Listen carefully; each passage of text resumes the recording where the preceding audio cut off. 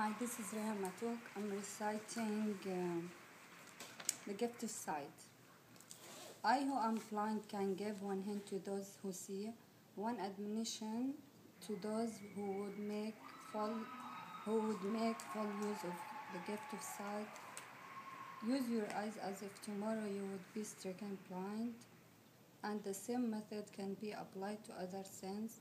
Hear the music of voices, the song of birds, the mighty strains of orchestra, as if you would be stricken dead tomorrow. Touch each object you want to touch, as if tomorrow your tactile sense would fail. Smell the perfume of the flowers, taste the relish each morsel, as if tomorrow you could never smell and taste again. Make the most every sense, glory in all facets of pleasure and beauty, which the world reveals to you through the several means of contact which nature provides. But all of the sense, I am sure, must be the most delightful. Thank you.